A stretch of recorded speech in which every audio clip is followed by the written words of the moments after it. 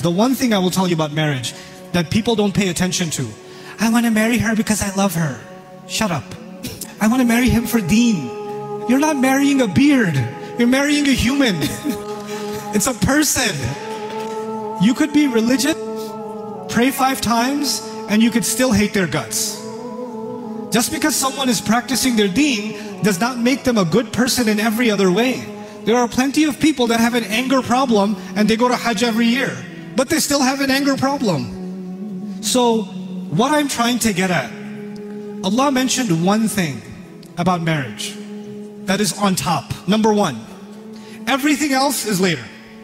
He said He made you into spouses for the purpose that you could find peace. Sometimes you can love someone without respecting them. You can love someone without being honest to them. You can love someone without caring for them properly.